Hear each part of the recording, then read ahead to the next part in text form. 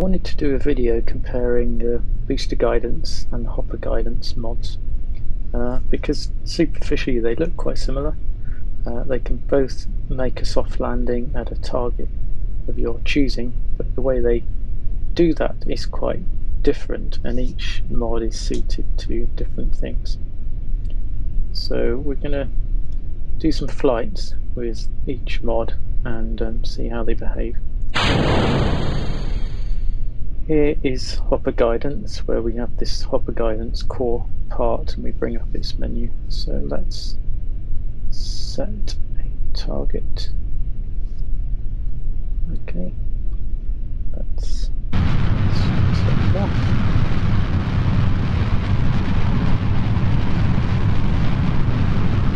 That will do. And let's enable guidance. Let's try again. Good. Okay, so it's going to compute a trajectory once, unless you ask to redo it, and then it's going to follow that trajectory, thrust, direction, and magnitude is shown with these red lines, the trajectory is obviously green.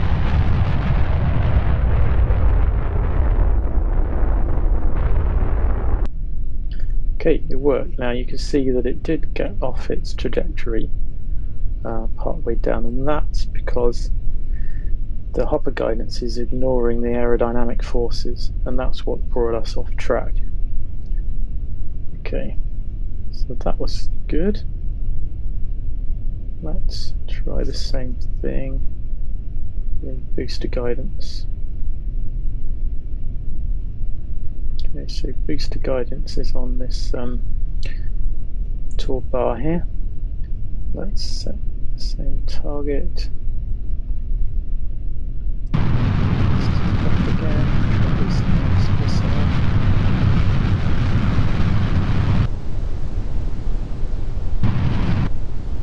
Okay. We're gonna set aerodynamic descent. We're just waiting till we start falling because that's one thing the mod is expecting. Okay, we're going to be off target. It's trying to steer aerodynamically. It's bringing that in a little bit, but it's basically trying to land safely.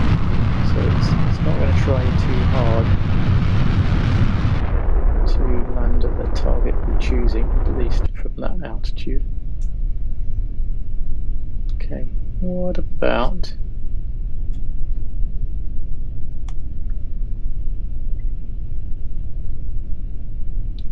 we let it do boost back? So we just did aerodynamics.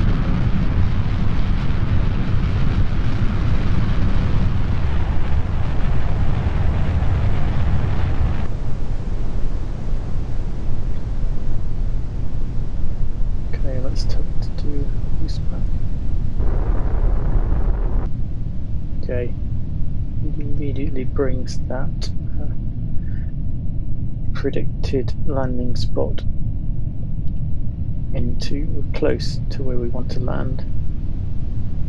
I'm just going to force it to go into aerodynamic descent. Okay, so it's going to steer a little bit.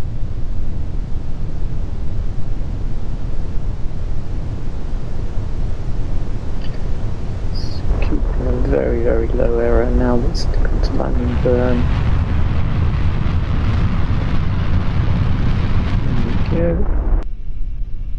And it's down. Right, we're going to try something a bit more ambitious with HopperGuidance. Get higher. So we can lift it.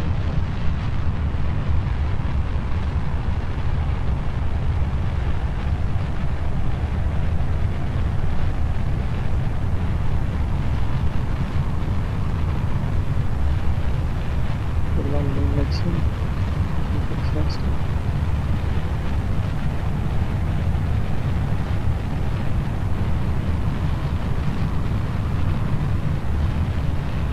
Okay, we got to about 20 kilometers.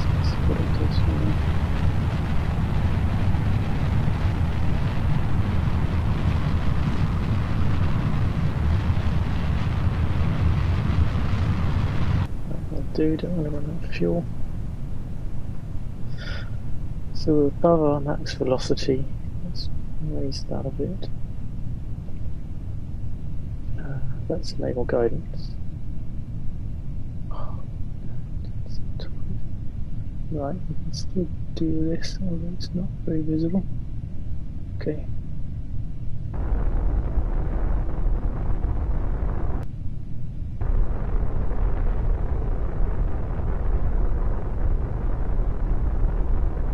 Right, the direction it's trying to steer in is the red line, which looks accurate. It's staying close to the trajectory.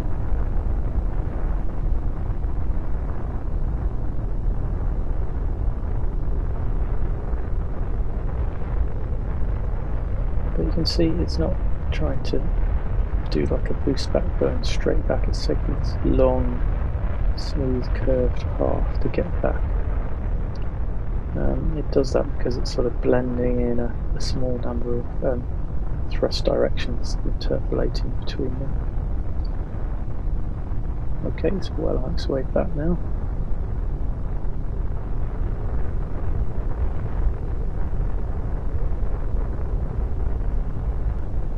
So we've got this max thrust angle of 45 degrees. We can make that larger, make the thrust more horizontally. It's losing it now, see.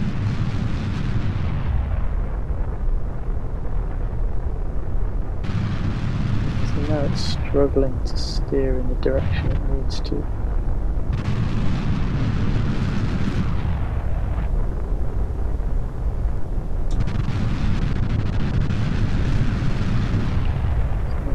Yeah, it's going above 200 meters per second, which is why it's going to have trouble.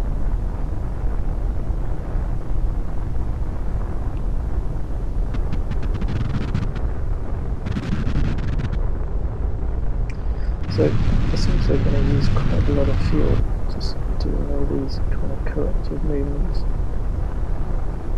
And it's probably going to be there.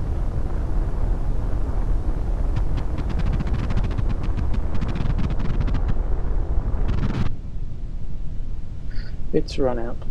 Okay. So BoosterGuidance wouldn't do that. It'd be trying to steer aerodynamically, wouldn't be using up all that fuel.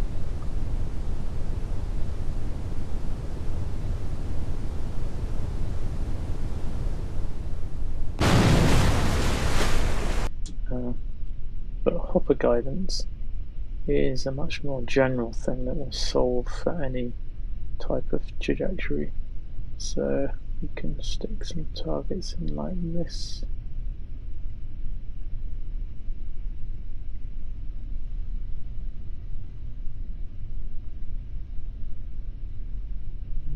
Okay, and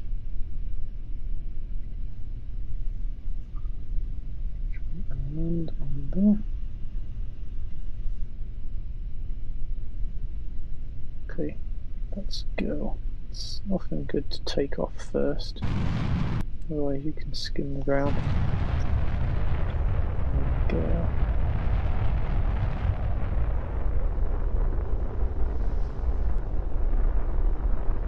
I think this kind of looks like a roller coaster ride really to me, and I love the way it can smoothly follow this trajectory and hit target points.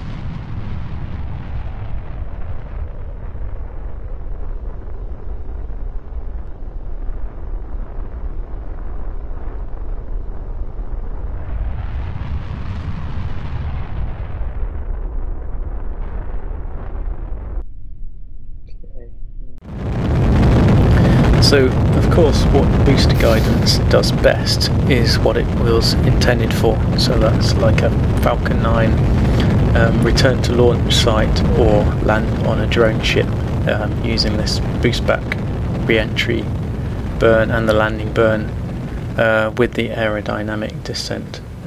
So you can see that happening here, just bringing the target into the predicted target into line. Now doing the re-entry burn.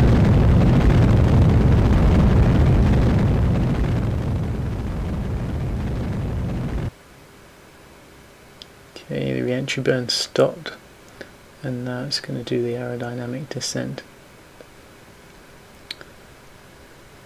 So the real problem HopperGuidance has is it's trying to steer to this pre-calculated trajectory using thrust, so it's just using up loads of fuel, so you really can't cope with any kind of aerodynamic descent or steering.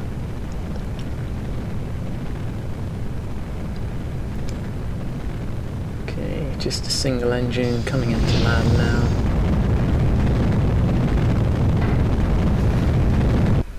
There we go.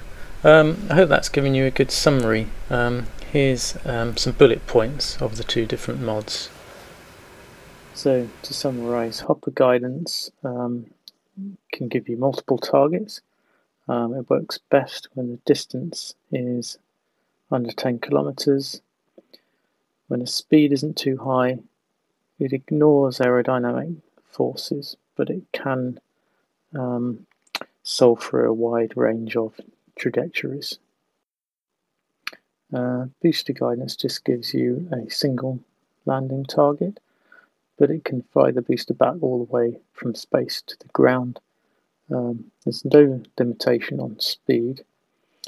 It includes aerodynamic forces and in fact uses them to steer. But the trajectory must fit this pattern of boost back, re-entry and landing burn.